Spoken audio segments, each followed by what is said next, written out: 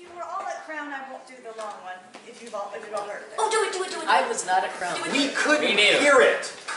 Okay? Yeah, we couldn't hear it. I could see you up there, and it was beautifully done. And way back where the guys are lining up, I'm sorry, we couldn't hear it. Yeah.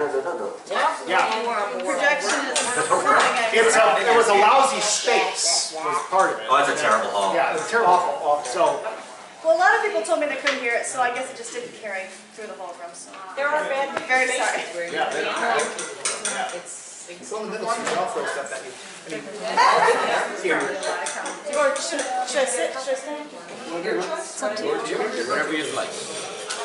You could dance on top of Kieran's camera if you wanted to. She'd fall off and hurt herself, so it's a bad You idea. can leave your friends behind, but your friends better dance, and if they don't dance, well, they're no friends of yours. Truly, we're sure you don't mind hearing it. You probably think that's not apologizing and performing. Shut up and sing! I mean, Come on. Do it so the cameras can hear you. Oh, shit. This is a poem I wrote. So last spring was the first Crown tournament I ever went to, and there was archery, there was horseback riding, but I just stayed watching the fighting the whole time. It was just, I was riveted. And when it came down to the final two contestants, and everybody got quiet, I was just staring, and it was amazing. And so then later, when I was home, a couple nights later, I was watching some videos that people had taken, kind of reliving, oh yeah, and then he did that, oh wow. And a couple lines started to form in my mind, and I was like, this would make a good poem. And fortunately, for like 4 days after Crown, I don't know if it was a mild virus or sunstroke or something, but I was kind of just lying in bed, so I just took my laptop, and for several hours, just put this thing together, and I was like, hey, that's pretty cool. And, well, people like it, and that makes me happy. I like it too. So here it is. When Sir Cadigan fought Sir Redboar. Good ladies and lords, gather round now and hear of the knight who won crown, though the fight cost him dear, and his noble opponent, who though he fought long, showed endurance astounding and worthy of song. Sir Cadigan Blades and Sir Gunnar Redboar, let these names be engraved on your hearts evermore. For never were two men so matched in their might, though different was each in the style of his fight. The day had grown long and the sun hotly burned, when the final crown bout came for which all had yearned. The tourney had lasted for hours unguessed, and the knights, sorely wearied, had gone to their rest, save two who stood, one at each end of the list, while the crowd hushed their talk lest the duel be missed. Both clad in their armored devices and braids, stood Sir Gunnar Redboar and Sir Cadigan Blades. As they took up their stances, folk laughed when said they, that their homes from each other were one house away.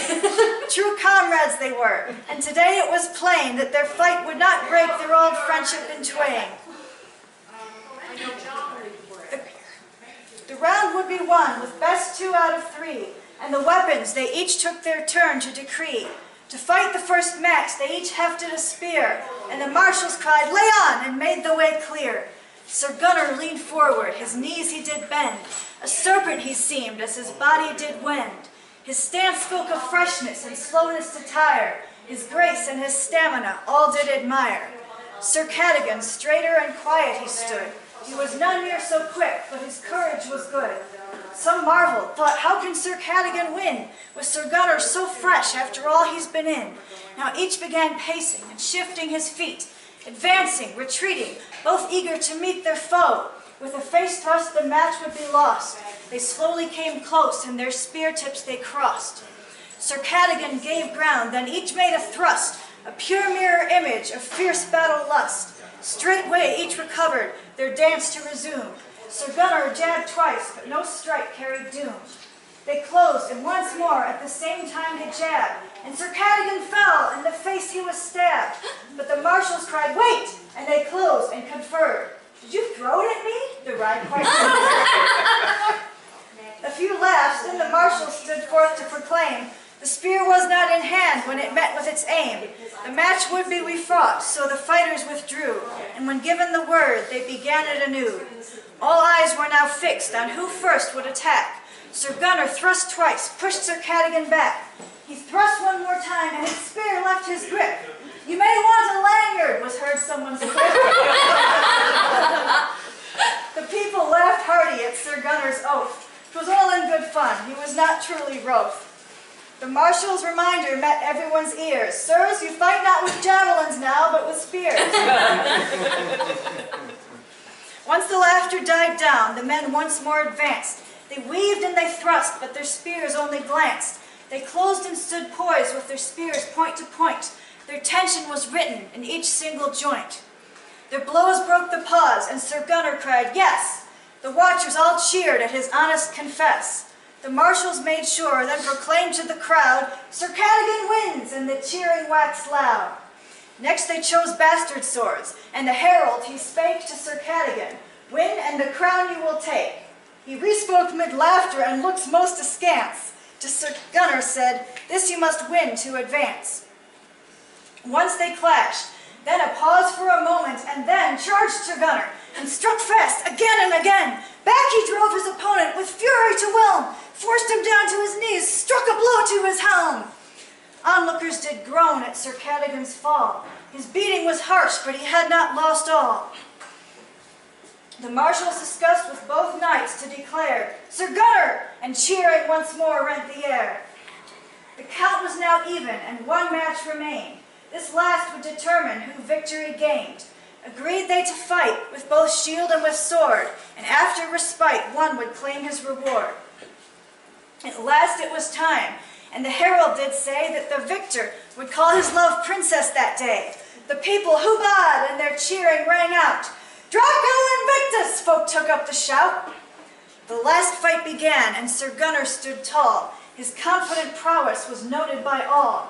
He raised his sword high, and his walk was a stroll. All his fights that day seemed to have taken no toll.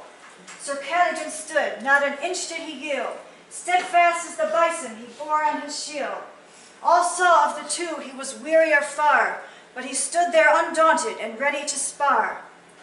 Sir Gunnar advanced to a point, then did halt. He bounced on his feet, eager much to assault. The two of them stood facing off for a spell. Then the last contest started, which both men fought well. They both stirred as one, with their weapons held high. They moved in a dance, for positions did vie. They clashed and they paused in a pattern most plain. So careful their fight, for they had much to gain. Sir Gunnar advancing, his peer stepping back. Ever pressing was red, and retreating was black. Till slowly a changing most subtle did start, as Sir Cadogan warmed to the strength in his heart. Sir Gunnar breathed easy, stood straight-backed and proud. Sir Cadogan's chest heaved, his shoulders were bowed, and once in a while from a sharp blow he cried. Hearts bled to see valiance so sorely tried. Yet still they fought on, till a marshal came by. On Sir Cadogan's hilt a loose cord he did tie. Then they gave to Sir Cadogan time for a breath, for his gasping was like unto one who nears death. Then once more they fought for the ultimate prize. Their helms hid whatever thought shone in their eyes. A flurry, and Sir Gunnar drops to his knees. Would this last fight of fights now be finished with ease? Now up steps Sir Cadogan, strength in his stride. He still moves with care, but now he stands with pride.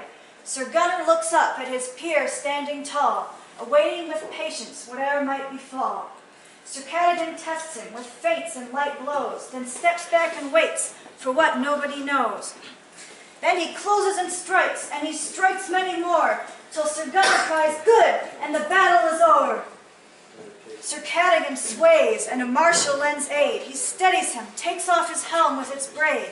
Then Sir Cadogan drops to his hands and his knees, and he gulps in great breaths of the cooling sweet breeze. His lady, she rushes to kneel by his side. She embraces him, beaming with love and with pride, while the crowd waxes jubilant, roars with delight, as they look on the man who just fought his best fight. Sir Cadogan stands, is approached by the one whom he fought. They embrace as they stand in the sun. No more fierceness, they each greet the other as friend, and so will they remain till their fighting days end. Now come forth the sovereigns for all folk to see, King Cameron and his fair queen Amelie. Sir Cadogan kneels and is crowned with a wreath. The king on him title of prince does bequeath. The queen gives the victor a rose wreath blood red. His lady kneels down, and she crowns her fair head. Then he raises her up, and her lips he does kiss. and everyone cheers in this moment of bliss. Then their sovereigns embrace them, so gracious and kind. With the knight and his lady, the four become twined. The crowd cheers without end as each pair does embrace, and at last very near draws my tale's ending place. Sir Cadogan, now the crown prince let us laud, his great heart and resilience let us applaud, and Sir Gunnar the tireless his praises to sing. I doubt not one day soon he will reign as our king.